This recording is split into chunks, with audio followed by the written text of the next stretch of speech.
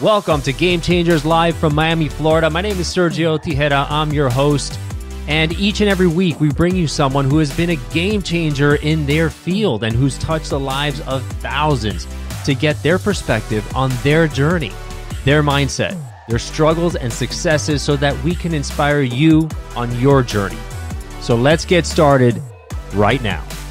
And welcome to Game Changers Live, coming to you from the beautiful campus, Florida International University, the College of Communications, Architecture, and the Arts. This is our home studio here in beautiful Miami, Florida. Thank you for supporting Game Changers. We're now a #2 ranked podcast globally by Listen Notes. So thank you so much for your support. And if you enjoy what you hear on these episodes and it inspires you, be sure to subscribe and like. So my guest today is Alejandra Estefania, and she's a painter, poet, and storyteller. We met recently, and some of her work is so inspiring. We had to have her here on the show. She's worked with brands such as Nike. She's been featured on Forbes, NBC, and a number of other areas. And she's working on a tremendous project, which is it's very, very important, especially in today's world, called The American Passport. And it really talks about cultural diversity and the stories that a lot of the immigrants have been through. And it's a really important topic because then she's able to express herself and her paintings to depict and to communicate what people are going through in the struggle. So welcome, Alejandra. Thank you so much. I'm so happy to be here. That was quite an intro. Yeah. Well, you deserve it. You deserve it. So tell me a little bit about your story. You know, right now you've been doing some amazing work, but it doesn't always start off that way, right? So give me a bit of your background. How kind of like the beginning, or just an overall? Where were you born exactly? And then what happened in your first few minutes? No, just kidding. Okay. No, but I'm originally from Ecuador, so I was born there. And then we came to the States with my mom and my brother when I was 4. And I was raised in North Carolina. I didn't discover art or anything until I was about 20. And once I discovered it, I packed up everything. I applied to art school in Miami, and I came here in the pursuit of my dreams as an artist.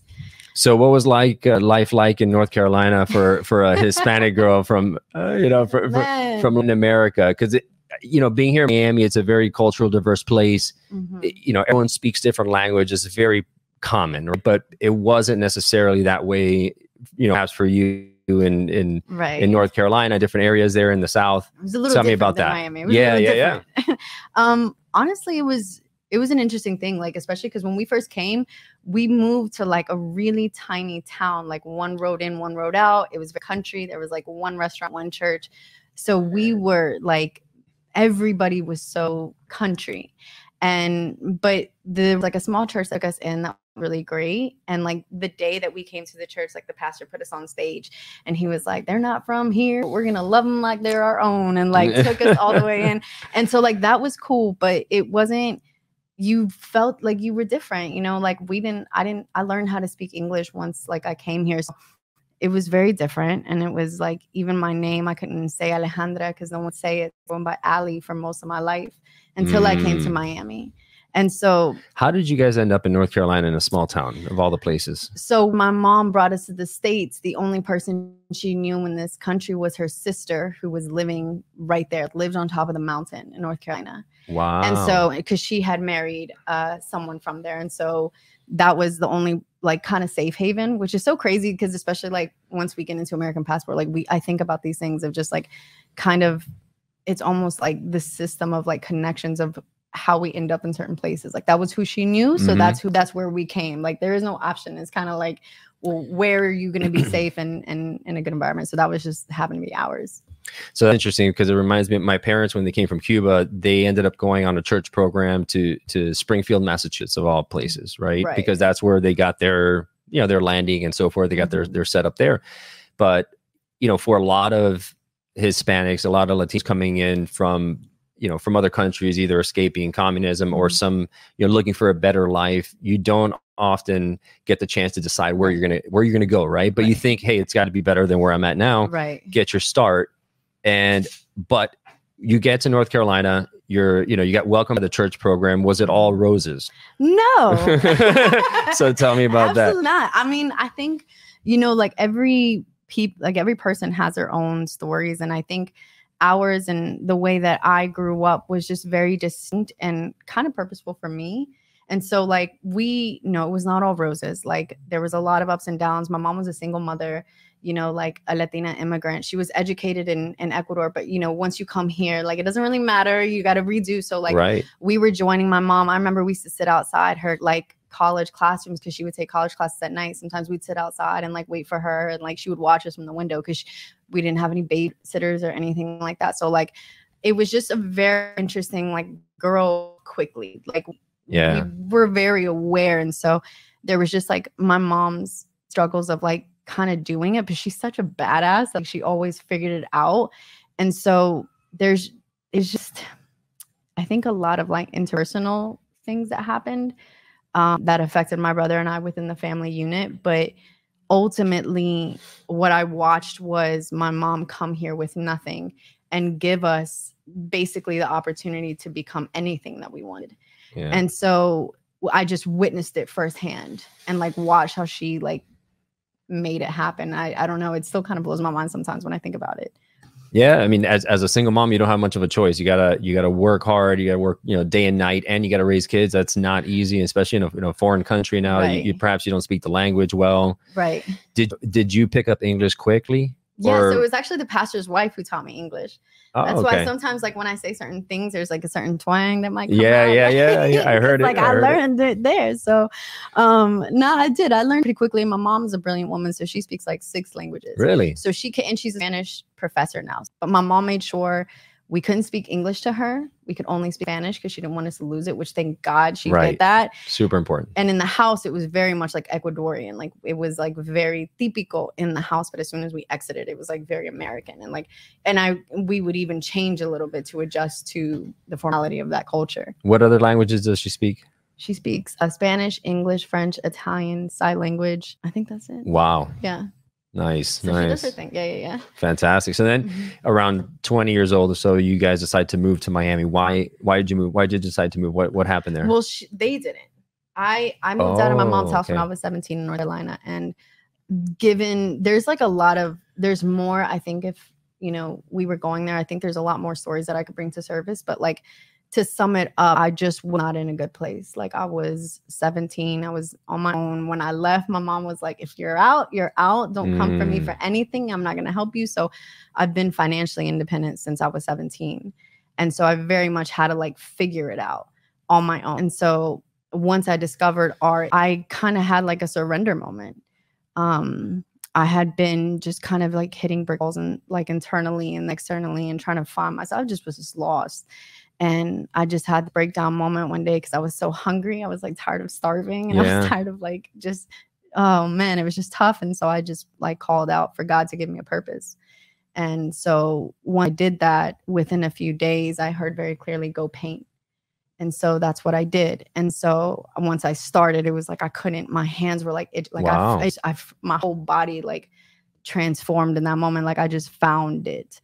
And so once I found it, I dedicated myself to it. And then, so I came to Miami alone.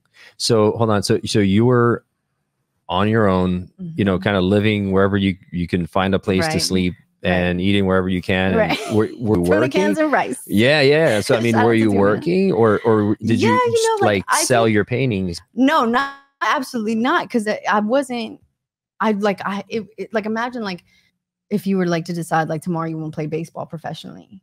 You know, you're going to pick up the ball. You don't know what to do. You're going to learn. Right. So like I was just learning and I was just applying. And the thing is I was addicted to it because what was happening, I was creating was like, I felt like all those things that I kept buried inside of like because of my life, like just started pouring out. And so it became therapeutic for me. And then also became very distinct that like, that's what I wanted to do with my life. So like when I called my mom and I was like, cause I had originally thought about going to college for law.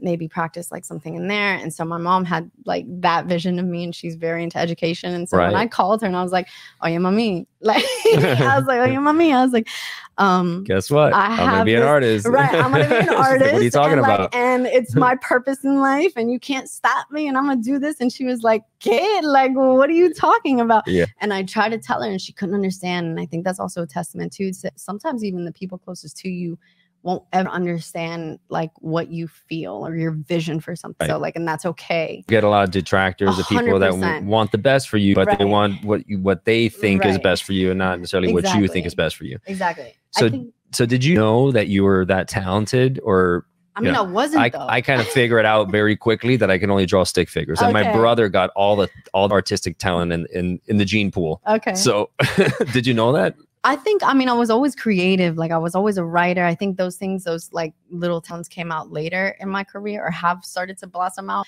But painting, absolutely not. Like I had no talent. Like I had a delusional confidence. Like I couldn't see that I wasn't good. All I could see was that I loved it, and that through loving it, eventually I would become great at it. Right. If I just kept giving it attention and practice. So like I couldn't see how bad it was. And like what's funny, because like my mom has like those first pieces I ever made, and she has them all over her house, and it's so embarrassing every single time I go, because I'm like, yo, what was I thinking? No wonder she was like, what do you mean you're gonna be like, I'm gonna hold on to these so you can realize what I saw. Right, exactly. She was like, girl, what are you doing? Like, no, this is not good. Oh my But gosh. I couldn't see it. All I could see was what I felt. You know? Like, so I was blinded by it. So thank God I didn't get, like, even when I came to art school in Miami, like everyone was so talented because they had been doing it their whole life. And so I was just catching up to do. Oh my God, complete. Yeah.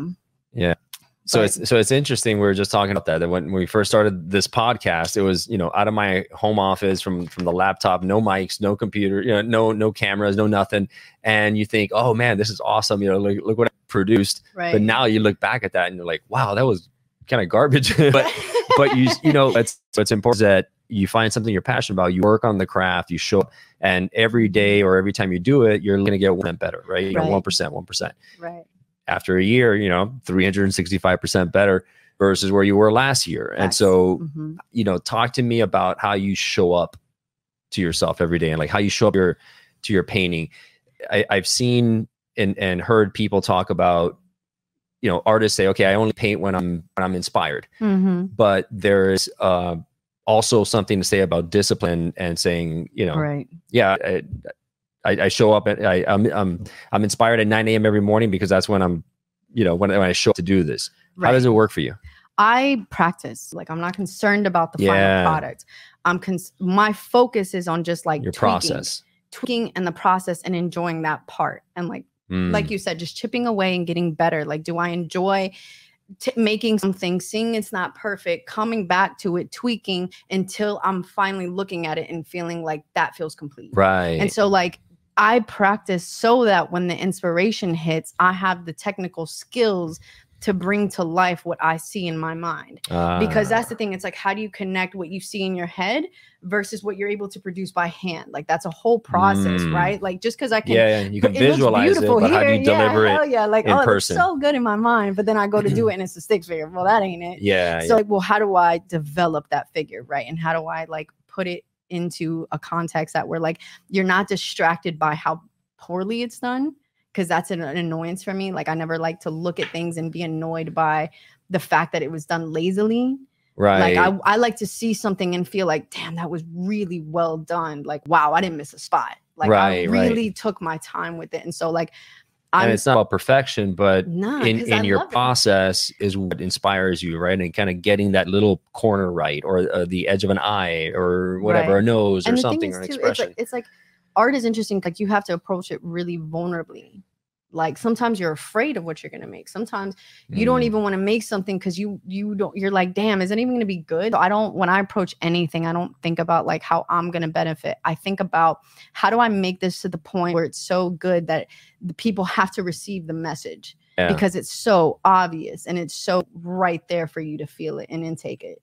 And that type of thinking applies to any industry, any kind of, if you're in leadership or if you're in sales, whatever you do, you can take those same principles and apply it for success, right? Because a lot of what holds us back is our ego and our, like you said, being vulnerable to, getting a no, getting 1,000 no's. And it's not about the no, it's, hey, how can I tweak my sales message a little bit? Because you're focused on, perfecting that piece. And eventually things will take care of themselves, because like you said, it speaks directly to everybody. It's obvious to everybody when they see it. And like, wow, I get it. Right. And that's honestly, like, to that point, it's like, that's why, like, the no's, the closed doors, the no money until there is money, like, like, that whole process to me is so fascinating, because, and this is why I think it's so important that, like, you really have to know who you are. You have to know what you love. And, like, because that's the thing. How do you get past that?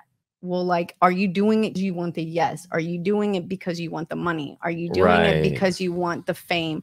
If you're going to do it for those reasons, and you're going to continually get stopped along the way in ways that halt you, because it's an ego game. Yeah. But if you're doing it, it's an approval game. Right. If you're doing it just because you love it so much, the no's won't phase you, because you're not doing it for that. You're not doing it for the approval of, like, what anybody has to say about it. You're doing it just because you want to be doing it.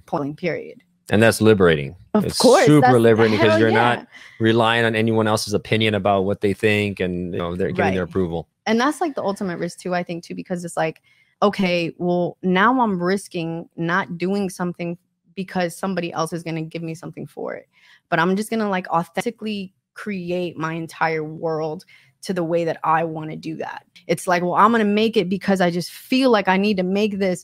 And, like, by chance, someone sees it and feels it. And then all of a sudden now it's a win that I didn't even see coming, that I wasn't even anticipating, because that's not what I did it. I did it because I just needed to do it for me. And I think that's how I move in my world, is like, I just do what feels right for me. And when did you figure out that, painting around cultural stories and diversity and things like that, that was your thing, that was your groove? It's so funny. I have no idea when that happened. Like, the first thing I ever really did, well, the first thing I painted was, like, a sunset, then it was, like, clouds, and then I painted, or I drew a portrait of, like, this, like, Afghan boy, and that was, like, the first thing I, like, portrait. And then the first painting I ever did was, like, Biggie.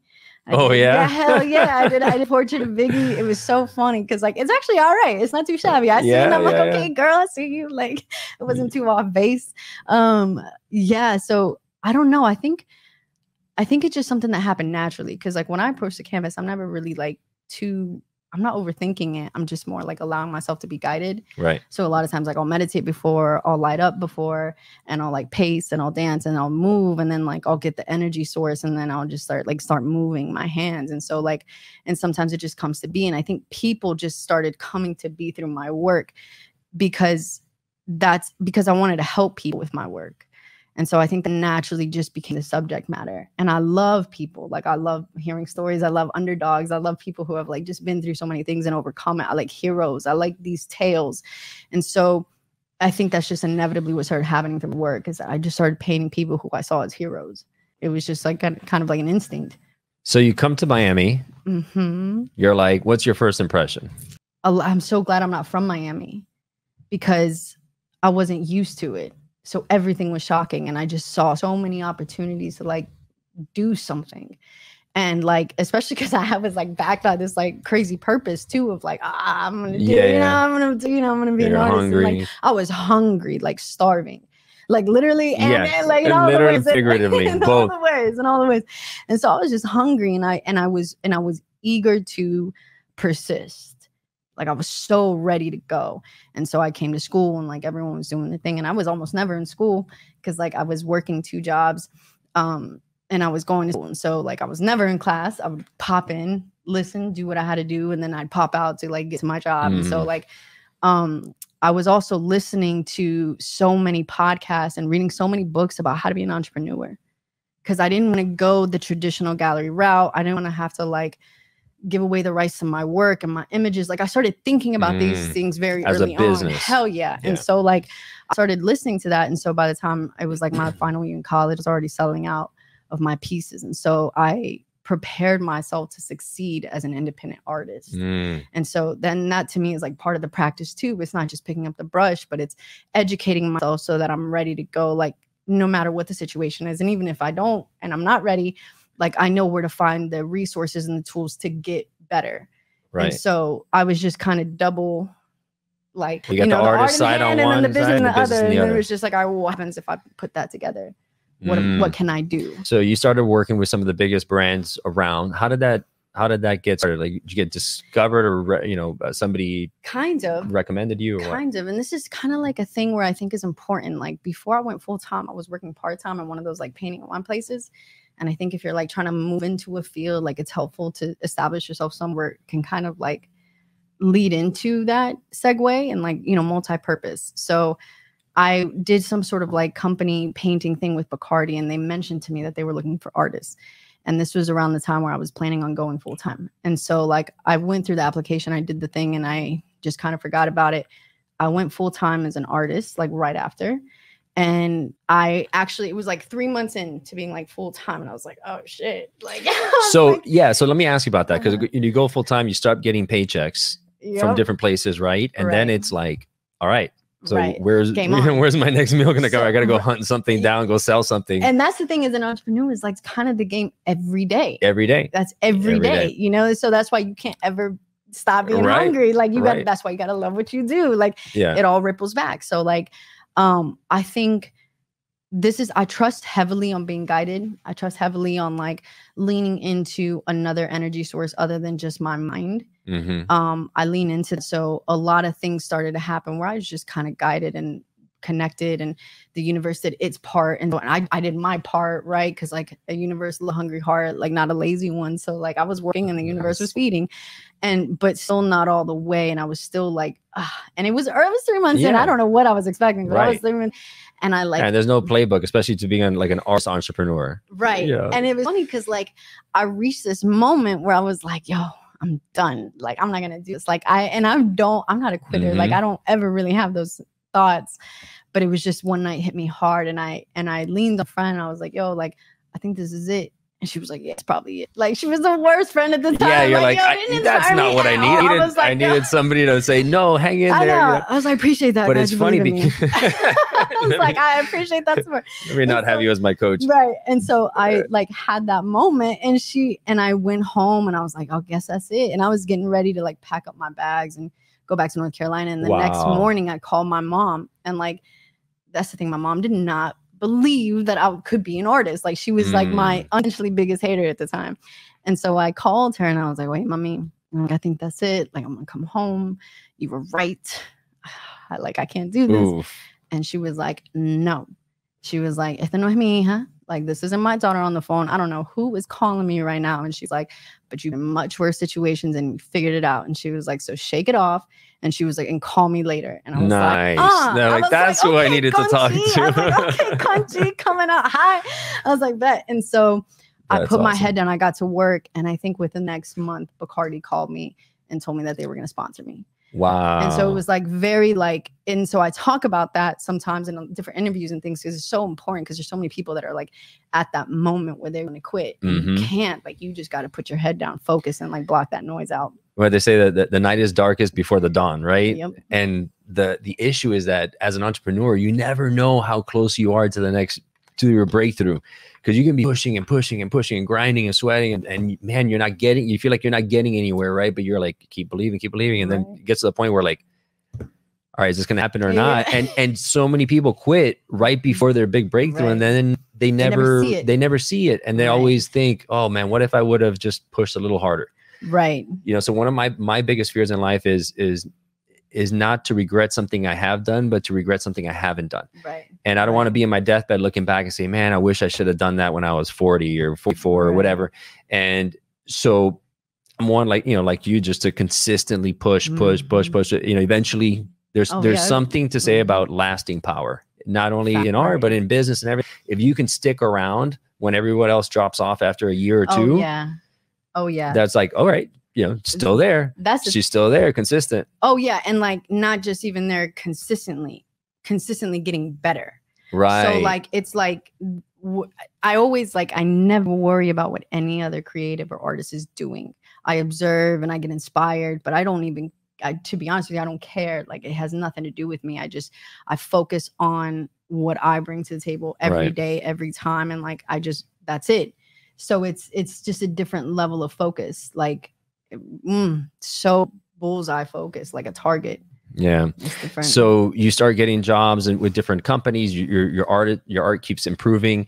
And so tell me about now the American Passport Project, this passion project you got going on, which has a lot of value to what's happening, and very, very it makes sense in today's world, right? That it needs to be shown. So tell me about this idea and how it came about. Well, it was actually kind of like, I would say it was right after I had worked with Nike. This was in 2020. So like I had just worked with Nike, and I remember I had this moment after I worked with Nike. I was like, oh shit. I was like, how do I top this though? Like it's Nike. Like, yeah. Like what now? Like what am I supposed to do now? And I kind of in a way felt defeated because I was like, well, like what else is there? You know, I had like created this company and business with my brother at the time, like selling artwork to collectors around the world. Like I had started working with different brands and all these different things. And so it was like, it almost became easy.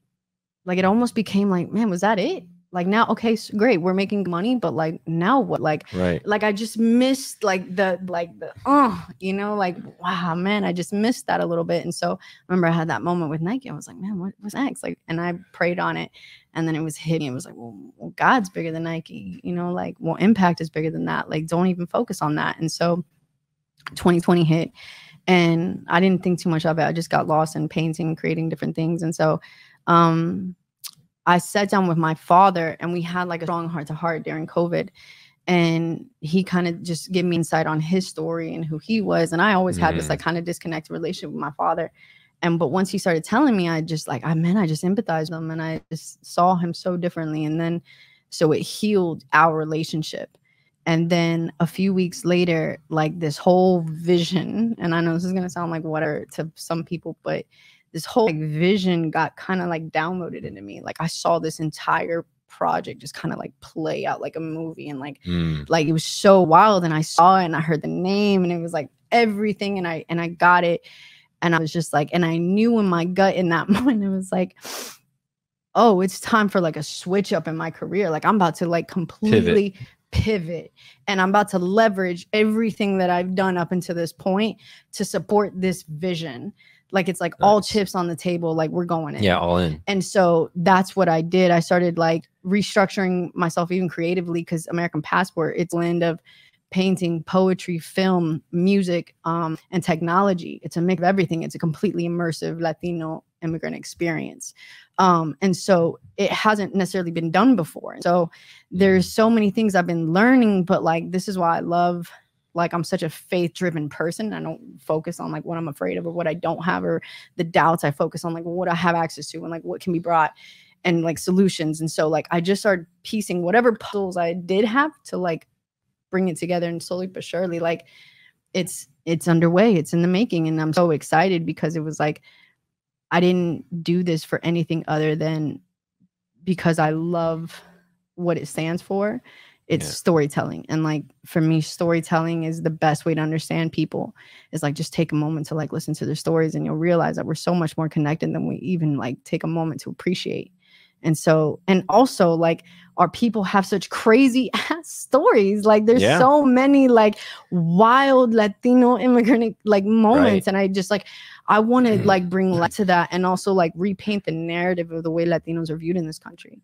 We're not what they say. We're a lot of heroes in disguise. So like, I want to bring that to, you know, people's forefront and start changing that narrative in a creative, beautiful, impactful, collaborative way. Because it's not just me as an artist working. I'm working with other Latino artists to start forming this kind of ecosystem of creatives, so we can start leaning on each other. So explain to the audience and what they can expect to see and kind of experience, so forth. So there's a component of storytelling, there's a component of artistry, there's a component of technology. Tell me how it works. So it's going to be an immersive experience. So just imagine like what you normally do. And I can't, honestly, I'm not even like, there's certain things I can't really say right now because we're still like working quietly on certain things.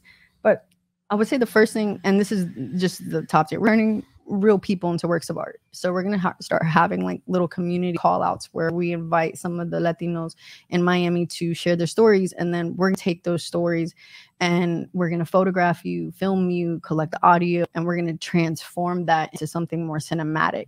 And then I'm going to bring in my kind of fine art hand and also do some oil paintings of some of those specific people, so that eventually what you're going to have at the end is this like immersive museum experience where like people of Miami will actually be the work itself. Yeah, the work itself. And so, and then we're going to do something with those stories that will be phase 2, but that's phase 1. Wow, that is awesome. And so when do you think that will come about? September. This September? Hispanic Heritage Month. Oh, wow. And I can't say where yet, but yes. Yeah. No, that's a lot of work. We've already started. We've been working. Okay, cool. We've been, You're not starting that now. I'm not behind the game now. No, I've been practicing. So, yeah. No, we're all set. So we're just moving our feet. That's fantastic. Well, Alejandra, you have a fantastic story. Guys, I hope you enjoyed this, and be sure to follow her on The Artist Alejandra, right? On Instagram.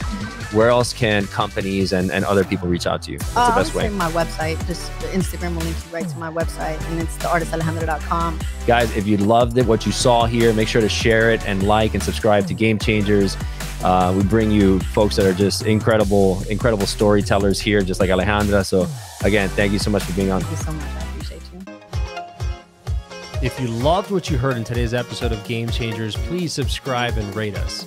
The lessons and the stories in these podcasts are immensely valuable, so I invite you to share them with a friend who needs to hear it. You may end up being the game changer in their lives.